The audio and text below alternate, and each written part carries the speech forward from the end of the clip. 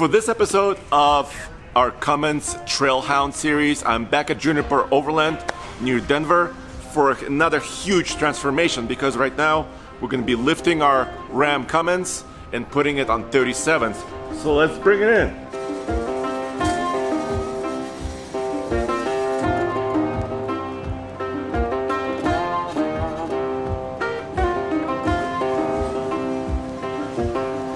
Hi, puppy.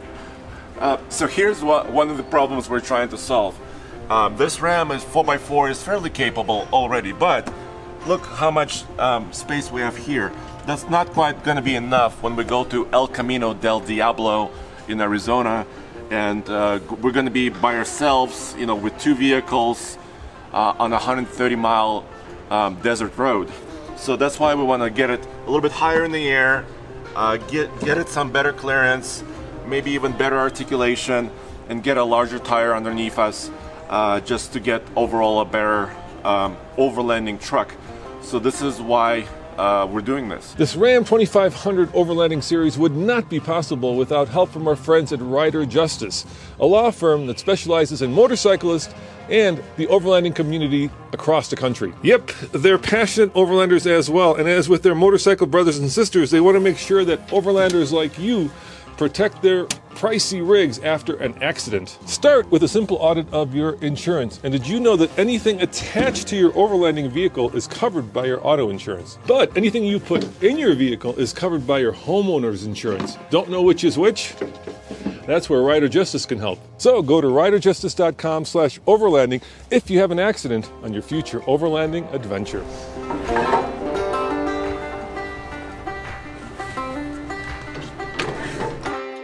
All right, are you ready for this? Let's do it. Because this is going to be like Christmas mixed with a Tetris game. All right. Are you? Let's see what goodies you guys brought. So this is also showing that an LU cabin can also be a truck, right? Oh yeah. Yeah, still use it for day-to-day use. Oh man. So this is a collaboration of many different companies. So of course Juniper Overland, LU cabin, Mopar.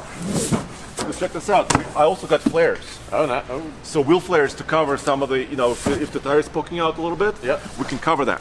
All right. So BDS, Fox Shocks, BFG, KMC. All right. There's a lot of acronyms, but this weighs a lot. All right. Can you help me? Yeah, absolutely.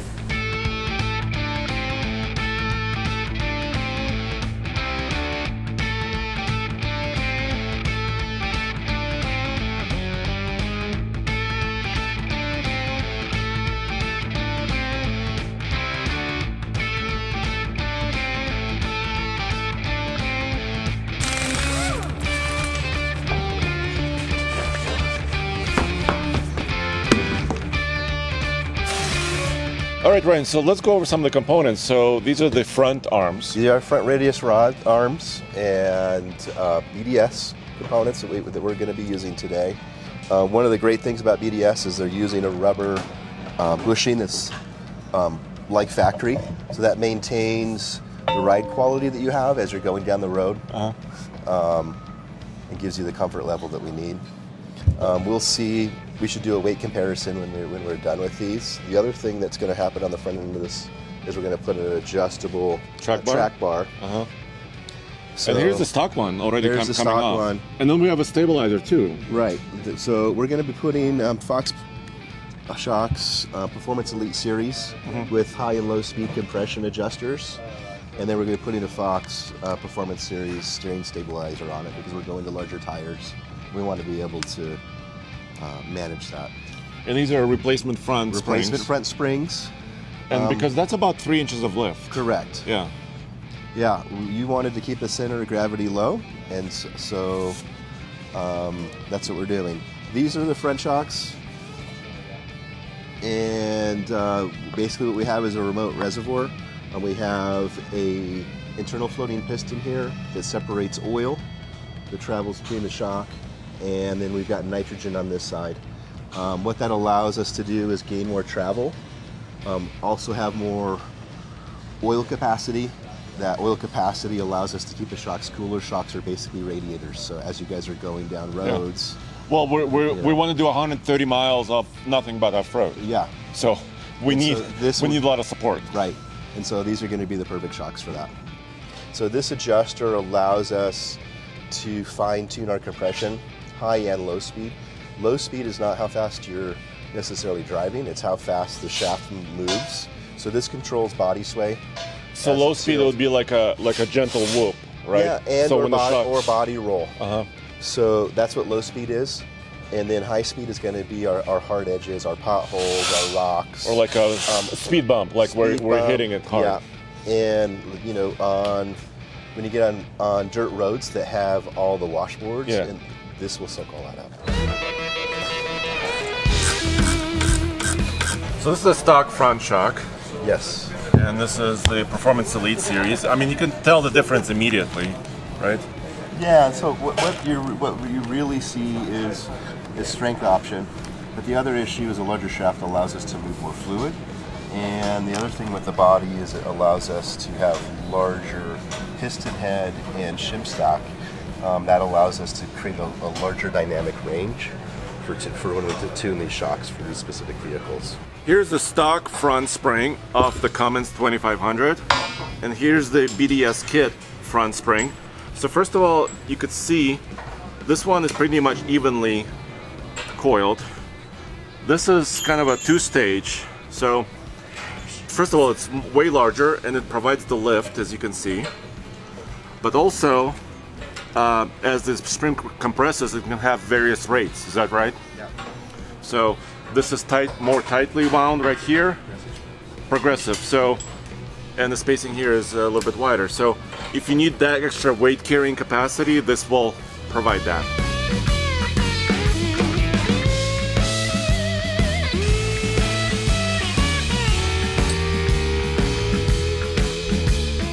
So Josh, can you give me a quick update on the progress here? Well, we're getting closer on the front end, getting coils and shocks in, and then we'll do track bar, get it all back together, get everything torqued, and then we'll move to the rear.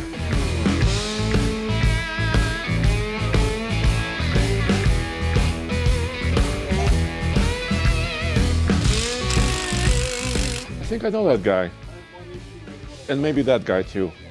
Anyway, that's pretty cool. I wanted to show you around Juniper Overland here near Denver, Colorado, because they kind of do from one end to the other accessories, kitchen stuff, your fuel cans. They have suspension choices.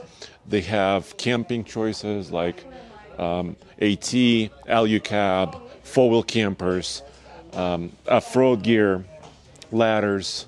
But they're also actually built trucks here. So in the previous episode, you saw Juniper Overland, Josh and team installed the LU cabin on our truck. But here's another sneak peek. I mean, they're working on a Tacoma right now, installing lights and accessories. We're installing our suspension. Guys over there are actually building another LU cabin setup, putting it together and equipping it like the customer wants. So it's kind of end-to-end over here, which is pretty cool. And, it doesn't matter how big your SUV or truck is. It could be a Ram heavy duty, it can be a Tacoma. These guys can help you out. Weight matters, and especially it's important when you're talking about wheels and tires. So what I want to do here, I have a scale, and this is the stock 20-inch wheel with a factory Firestone Transforce tire, 93 pounds. That's pretty impressive already for a stock wheel tire combination. Of course, we wanted to go with as small of a wheel as possible to get as big of a tire and a sidewall as possible on this truck. So that's what we did, a 17-inch KMC wheel from Wheel Pros. KO2 tire. That was 93 versus 103, so we're gaining 10 pounds, but we're gaining a lot of, you kind of see it here, we're getting a lot of diameter. So 10 pounds per corner, well, that's not a huge amount. I was thinking it would be more, but only 10 pounds.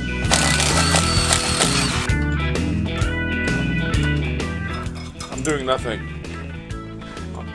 They're working hard, I'm hardly working, so that's how it goes. So the front axle is almost done, and that's the more complicated part of the build. So there's of course the steering, the radius arms, the shocks and remote reservoirs, and then the steering components and the rest of it, and also the stabilizer bar or the stabilizer shock as well. In the rear it's going to be a little bit more simple, but I wanted to take this opportunity to show you the rear axle on the Ram 2500 because currently for modern heavy-duty trucks, it's the only one with coils in the back. If you look at a 3/4 ton GM truck or a Ford, those guys are using leaf springs, and these Rams can either have a steel spring like this, and we'll be adding a spacer to get the lift here in the back, or they also have airbags suspension on these trucks. So it's a little bit more unique in the heavy-duty space, but I think it's just still a really good option, and of course we're gonna put shocks, Fox shocks on the back of it as well. You're probably wondering, how much does this cost? Well, here's the breakdown, and the way we went with this build is we wanted to do kind of a medium to kind of a really good quality, high performance setup. So the BDS lift kit, including everything you saw in this video, that's just over 2,000 bucks. Then, because we went with 2.5s, which is a really nice solution, really capable. Each side, each axle is about $1,599, so that's about $3,200 for the shocks. So that's just over $5,000 for the setup you see here. But if you didn't want to spend that, you could go with a 2.0 system for shocks. Well, not quite as capable, but you could save quite a bit of money. This is the stabilizer, by the way. But if you did get these shocks, that would be about $800 for the whole 4 corners. So there are options out there. And if you want to go crazy, well, you can do a custom suspension system with other customized shocks, and the sky is the limit. So these are the spacers, huh? Yeah. So it kind of would go on here. Yep. So it's just like that.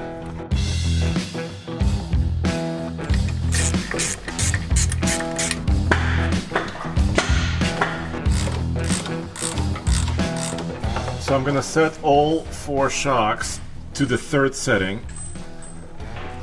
So that's the fast speed adjustment. I'm gonna find the 3rd click. 1, 2, 3. And the same thing for the low speed. Make sure it's all the way to the left. And then, let's see, 1, 2, 3. So that's kind of the middle ground, and then we'll drive it and make more adjustments. Hey Josh, so my buddy Dan from Mopar sent a friend of flares. Sweet. So I think it will set off the truck build, you know? Oh yeah. Pretty nicely. You give it that aggressive look. Yeah. Maybe almost a Power Wagon look, you know? Yeah.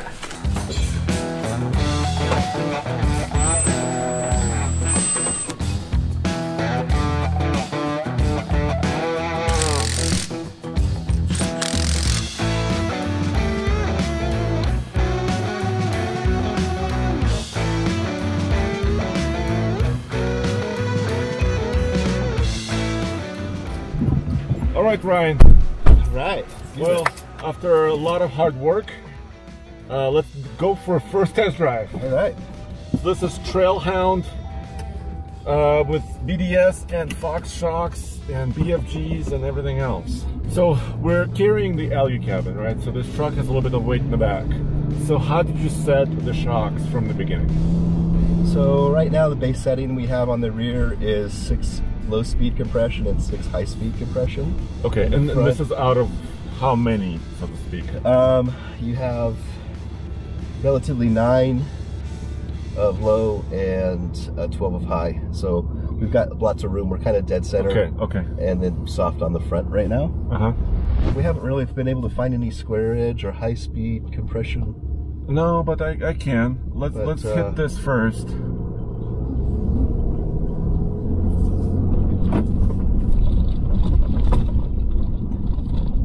That's kind of like a washboard. That feels pretty good. How about lean? It's a lot more stable. Oh yes, I see that totally. Yeah. And that's our low speed.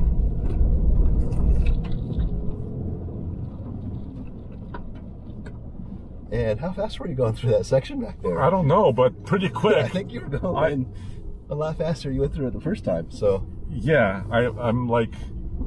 That's the thing with high-speed compression. When you get it dialed in, you end up realizing you can drive a lot faster through those sections, and it's a lot more comfortable. And it's really important, you know. In many cases, I was talking to a hunter recently who said, you know, I have to drive 40 miles to get to my hunting place, and I want to get there quicker, right? So that's very important. You know, it is amazing though. Like I had some sway right there on the way in, and I had almost no sway on the way out. Yeah, well, because we made those adjustments. Yeah, and what you'll notice is if you tow as you said you want to pull the van. Yeah. You don't try it first without any adjustments, just on your base settings, and see how light the front end feels, and then when you make your adjustments on the rear, how that transfers weight back to the front wheels, and how that vehicle feels, and sway disappears. That's really sweet, but it's really good to have that adjustability because, you know, if you didn't have these shocks, you don't have that option, right? You have a setting and that's it. Yeah, and what's interesting now is you're driving and I'm seeing that you're slowing for events in front of us. I did. That like I probably wouldn't even let off. Yeah. Right? And I think as you drive this truck more, you'll realize that like these railroad tracks, you can just keep your foot into it. Yeah, I'm going 40. Whoa, and dude! You don't even notice it. No. That was before, amazing. in the old suspension as before, you slowed down to I think 20 miles an hour when we went over that before. Yeah, and it was kind of jarring, right? Yes, at 20. And this is 40. This is doubling the speed. Yeah. All right, thanks for joining me. I think the payoff is huge. The way this truck looks and drives straight out of the garage, I think it's a huge improvement. Check out otfl.com, and on the next episode, we're gonna start making our way towards Arizona. We still need to update my van a little bit and dress it up for off-roading, and then we'll be on our way. Thanks for joining me.